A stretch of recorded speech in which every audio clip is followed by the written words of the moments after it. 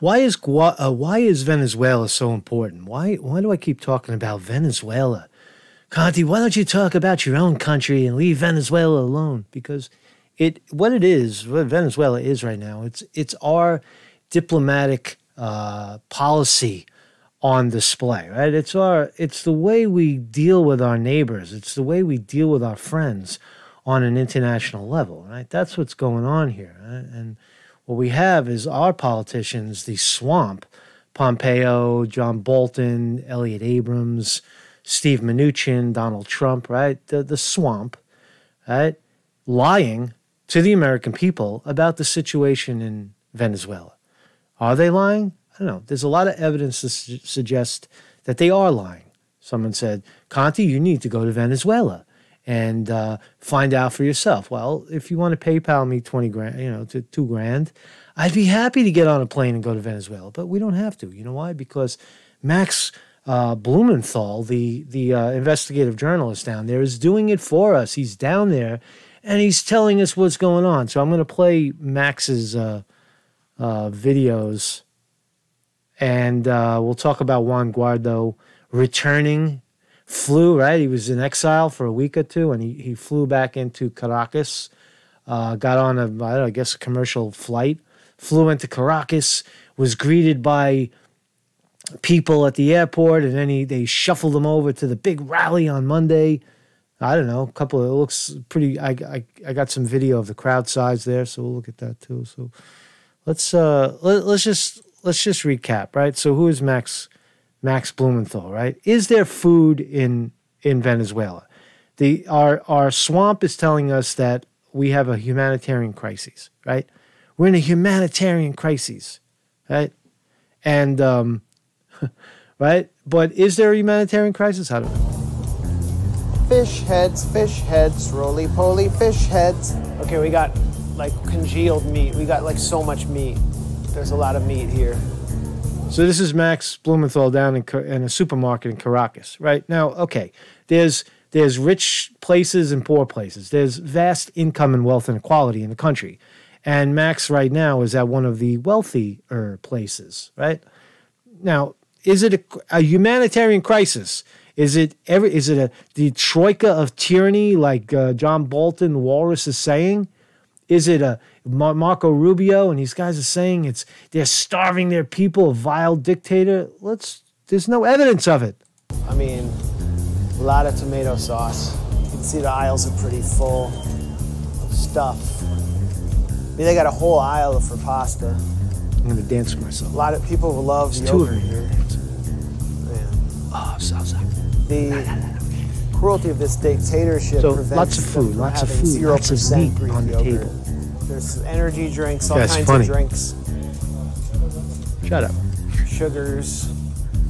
I don't know what this says. Does it say Maduro is using hunger as a weapon to enforce communism among his people? Sandwich. Aisles and aisles of food, right? We've already seen it, right? So what's going on? So Juan Guaido, right, is back in Venezuela, right? The defiant Venezuelan opposition leader, Juan Guaido, landed at Caracas Airport Monday in time to join the street protests against the repressive government of President Nicolas Maduro, right? We know the risks that we face. That's never stopped us, the 35-year-old leader of Venezuela's National Assembly said as he moved through a crowd that included several Western ambassadors. So that's what's going on. So I just wanted to throw that in there. I'm going to play more. I got more on the actual return of Juan Guaido. But let's continue with Max Blumenthal's investigation. So he found out that in certain areas, right? Oh, actually, you know what? Because then people say, well, that's just a rich neighborhood. But he did. Let's play the Bolivares, and then over. So also the other thing to note, he went on, vegetable oil here, more protein, and he went on to the poor neighborhoods too. And he found the subsidized food pantries. This is the bread stand. It's really cheap. So it's being sold. The large breads are being sold for 2,000 bolivares, which is less than $1. for all that bread. All right, so you can watch this video for yourself, right? So he's basically exposing the fact that the people, there's no starving people. He hasn't shown us any starving people yet. So we have to take it at face value, right? So now he pivoted. He saw the rich neighborhood, the poor neighborhood, the food crises. The humanitarian food crisis is not really anywhere to be found. There is evidence that people are leaving the country, but again, that's a different story, right? That's a different story. All right, so here he is. He made his way to a very rich mall in Caracas. Okay, so I'm back in Chacao. I was here a few days ago. Chacao, sorry. This is a wealthy area in Caracas where there was a huge opposition rally headlined by Juan Guaido to call on the Venezuelan government to allow in humanitarian aid. And people there told me that they lived in a communist dictatorship hellhole with a massive humanitarian crisis. So I'm back to see it for myself. All right, so that's what we were told. You remember the big concert by the billionaire? He had a billionaire put on a concert in Caracas. They're dumping money in there to bring all the wealthy people out to protest the poor people. Now we're in their neighborhood and we see the reality of it.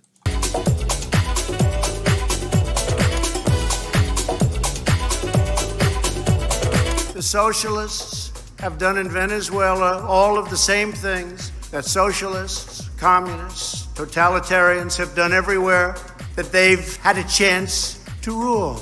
The results have been catastrophic.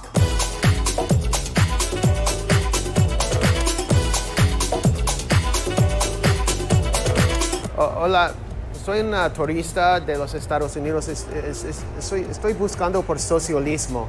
¿No hay socialismo aquí? Un dictador comunista. ¿No es aquí? ¿Te gusta Maduro o Guaido? Guaido. Okay, so here's an out. He's in search of socialism and communism. It's really, really rather brilliant stuff. Adventure store. Urban front. What is this? Floors. You can get really nice doors. This is a security door. I feel safe in here. Maduro's goons won't get me in here. Disculpe, ¿cuál puerta es más seguro contra los goons de Maduro? Estas son puertas de seguridad que resisten impactos de bala.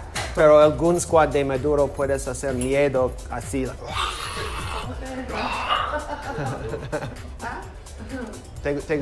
No te gusta Maduro. Para nada. Para nada. Y ustedes también. No. Nadie aquí.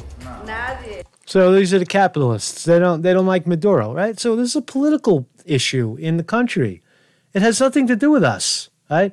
There's a sliver of wealth, and it's capitalism, right? That's what it is, and it's grotesque capitalism in the sense that some people have all the wealth and most of the people have none of the wealth, right? It's the same thing here. It's just they're going through the same goddamn thing we're going through. Tortas. Parece muy sabroso. ¿Es sabroso? Sí. Y hay mucha gente que tienen hambre aquí. No.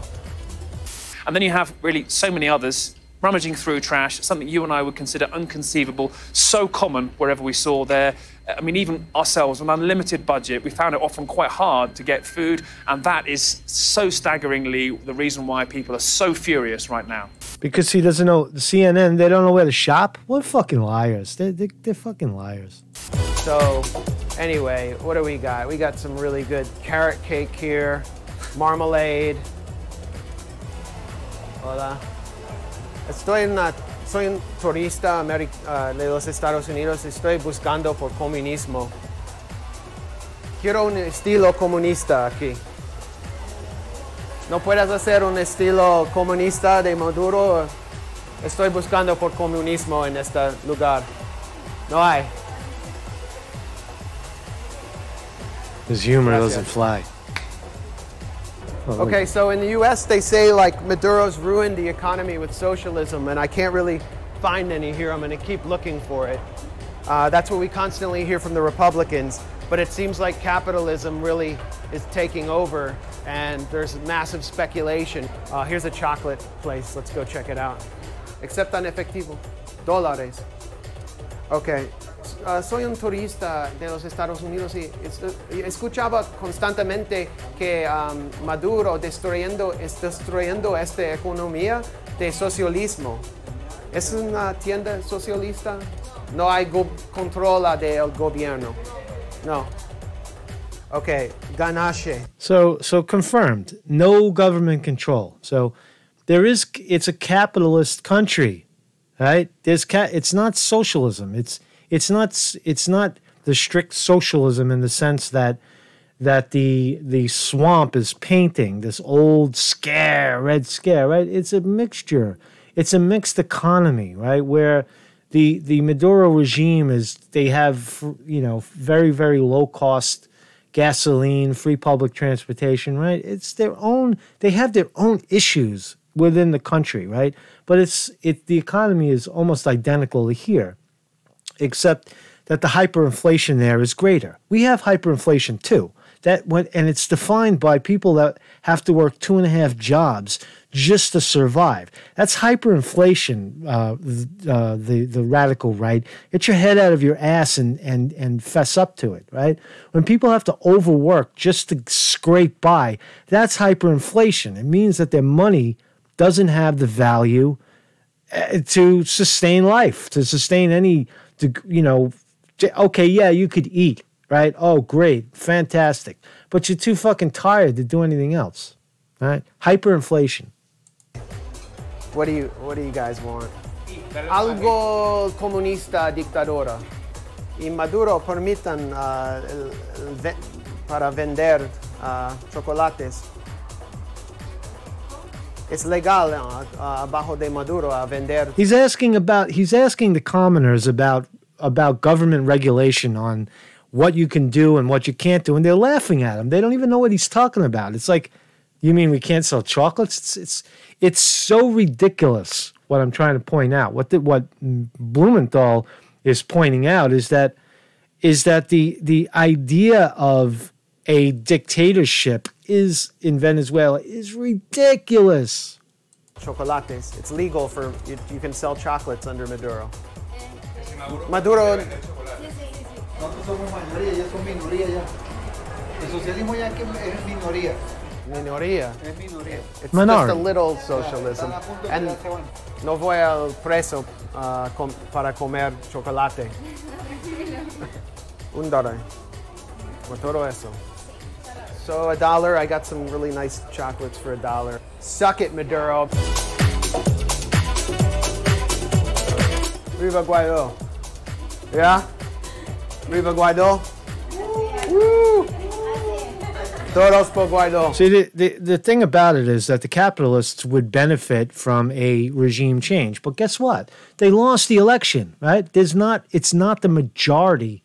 It's a very, very small minority, right? They're saying that so it's a small sliver of the people that want change, and they're welcome to do it.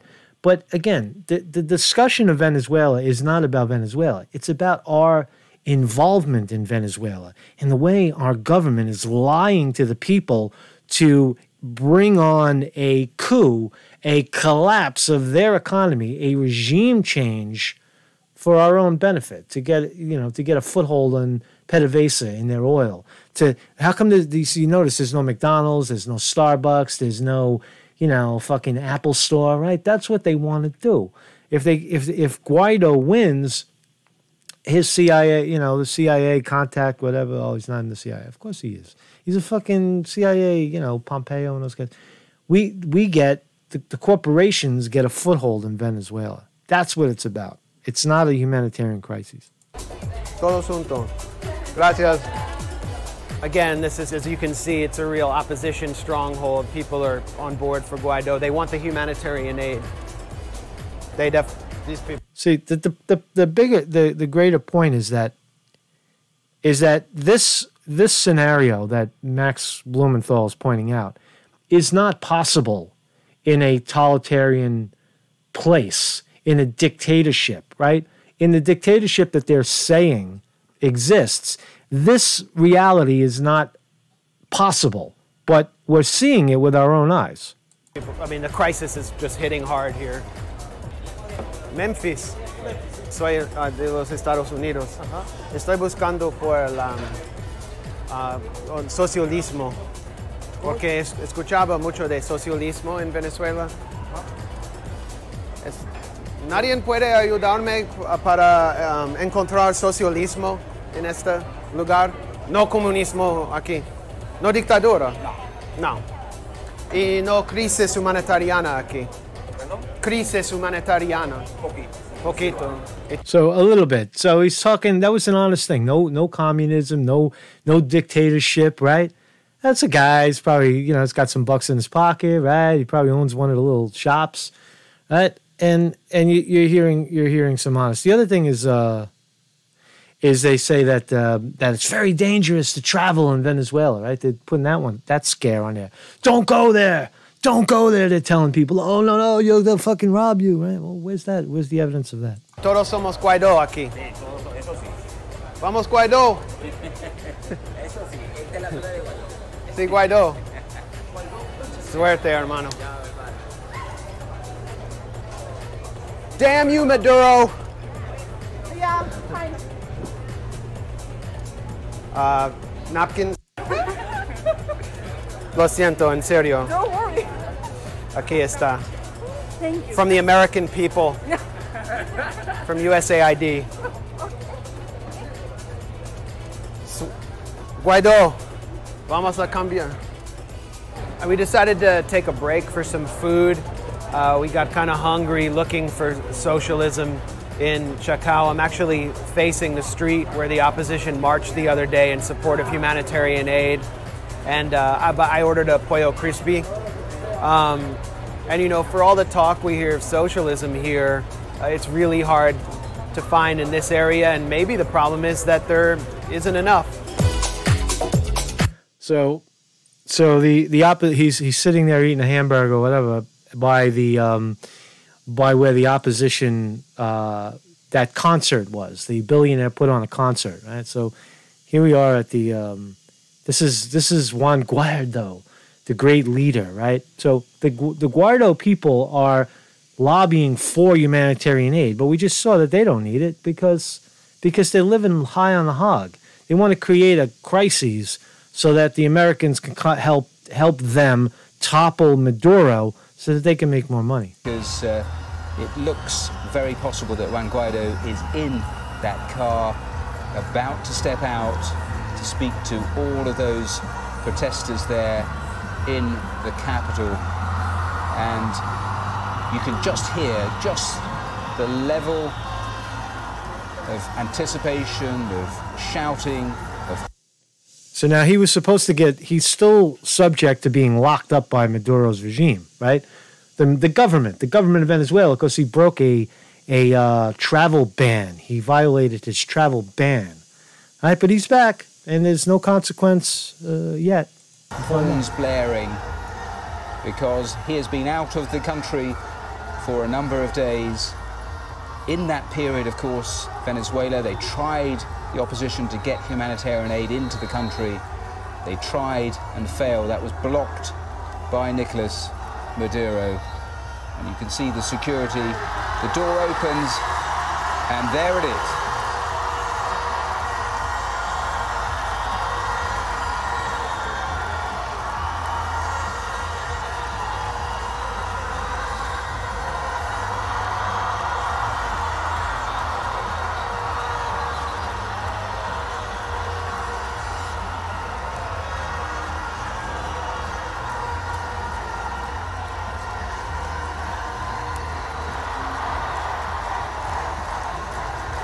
Quite extraordinary scenes there in the center of Caracas. And if Nicolas Maduro is what... So good for them, right? We're not frowning on their right to protest and be heard and run an opposition party, right? All of it is good. It's all fucking good, right? But the reality is What is our involvement? So this is the, so he was at the airport and we saw all that, right? But here he is now at the Capitol. Thousands came out to protest. Let's see. Impressive crowd. Wow. Maybe, I don't know, maybe 5,000, 6,000, 8,000, 10,000. 32 million people in the country, a couple of thousand came out to rally for Juan Guaido. Is that the majority of the people? Are we going to say that because one guy, rock star status now, because he's got international backing to overthrow the government and draws 10,000 people? Is that the deal that breaks the camel's back? Is that it? Is that justification for overthrowing the United States, getting involved and aiding the overthrowing of the Venezuelan government? I think not. Le quiero preguntar al pueblo de Venezuela, ¿hay un ápice de miedo? Nos amenazaron a todos los que estamos aquí. Another crowd shot. There's a lot of people, right? No doubt. A mí lo vieron de cárcel, de muerte. Y les digo algo, no ha sido a través de la persecución, no va a ser a través de la amenaza que nos van a detener. Aquí está un... All right, so there you go. So what's the takeaway here, right? You've got internal stuff going on in Venezuela, right? You've got the president of the country who is an economic idiot, right? He can't figure it out, right? There's something wrong, an internal problem within the country. And it's for the Venezuelan people to figure it out, right? They have good things, free gas, free, very, very low cost food, right? It's subsidized, right? Everything it's not ideal, but it's working, right? They have their own goddamn problems, right? And here's an opposition party, right, of socialites, globalists that are trying to promote another agenda for Venezuela. In our view, in an American view or a Western view, yeah, they have their rights to do that. But what we don't have the right to do is interfere with their government, with their public opinion. I mean, America wants to say, oh, the Russians interfered in our election. They should be, condemned. But meanwhile, we're trying to organize elections that overthrow their government by propping up a candidate, right? That's what we're doing. We're propping up a candidate and trying to sell him to the people. The bottom line is there's no economic crises in Venezuela that is visible, that is justifiable. It's not like Rwanda or some Libya, what's going on, right? It's not dire straits. It's not people eating out of garbage pails. It's income and wealth inequality. It's a broken economic system, right? And that's the bottom line, right? That's the bottom line. We have no business being there. So, Marcus Conte reporting.